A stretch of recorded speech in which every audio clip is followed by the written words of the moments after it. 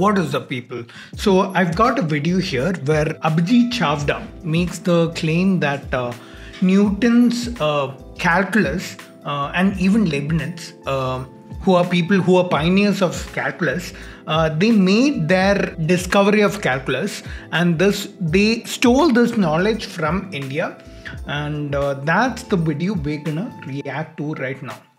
And before we begin, I will say that some of these claims have truth in them, okay? But more details we'll see as we watch the video. I have always wondered how Newton and Leibniz both derived equations of differential calculus at the same time.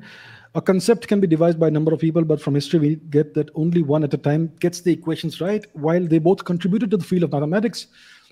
Does the situation mean that they both learned the equations from another source and made it their own? Listen, it's ridiculous that two guys, one in the island of England, one on the island of England, and one in Germany, came up with the exact same discovery of differential calculus, which nobody had ever done before in Europe, in the same year, at the same time.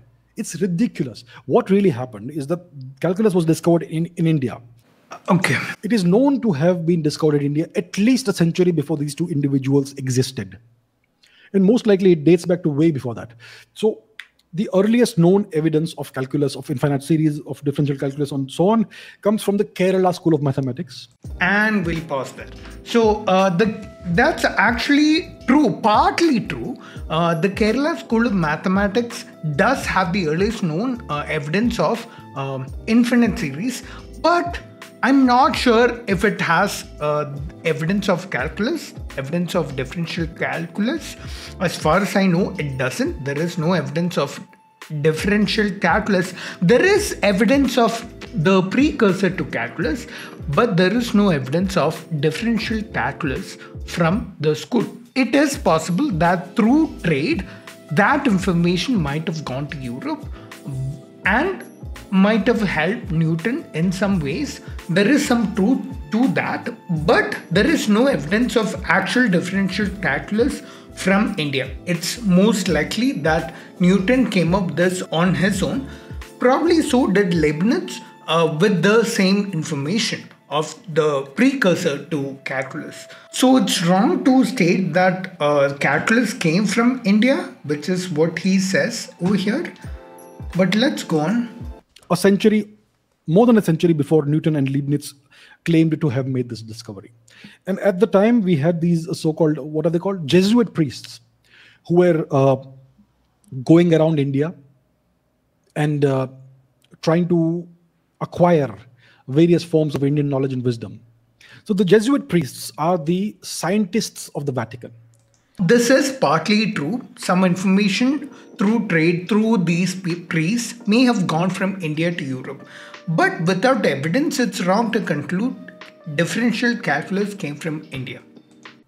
They are priests. They are employed by the Vatican, but they go around the world trying to acquire scientific knowledge. And they would bring it back to the West, and then it would be used in a variety of forms. So for instance, you have the Kepler's law of planetary motions, the three. Be honest with me, doesn't this sound like propaganda? Kepler's three laws of planetary motion. These three laws, he was able to come up with these three laws based on an enormous amount of astronomical data. True. That astronomical data came from India. It was Indian astronomical data that he examined and studied for a number of years, and on the basis of that, he was able to come up with the Kepler's laws of planetary motion, the three laws. Completely wrong. I'm not sure where he's getting this from. Now, I will say that there were astronomers in India. The Kerala School of Mathematics did do astronomy, but there is no evidence that this data from them is what went to Europe and led to Kepler's laws. What we do have evidence for is that Kepler used the huge data collected by Tycho Brahe. I'm not sure if I'm pronouncing that right. That's a Dutch name. But there was an astronomer, Dutch astronomer known as Tycho Brahe, who observed with his naked eyes, not even with telescopes.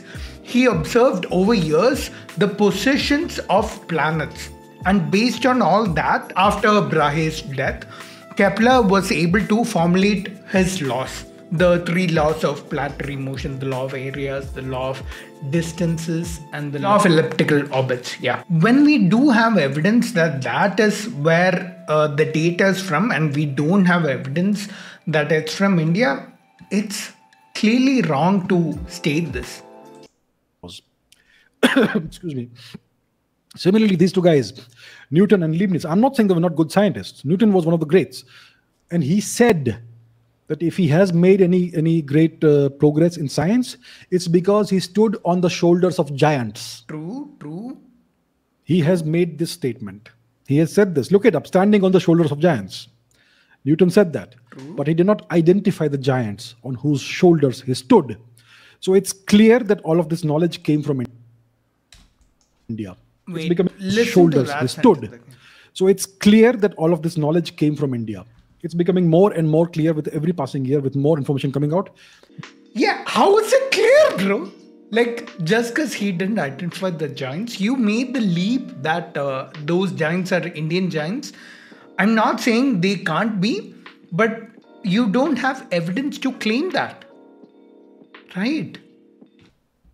With all of this knowledge, this Indian scientific knowledge, whether it is algebra, whether it's trigonometry, whether it's calculus, infinite series, whatever, all of that came out of India, made its way first into the Arabic world, and sometimes straight into Europe, like in the case of calculus. So that's what happened. All of these are Indian inventions. Western science has progressed in leaps and bounds, and today it's the most advanced science and technology in the world. It is all based on a foundation of Indian science. Right. Oh my God, man.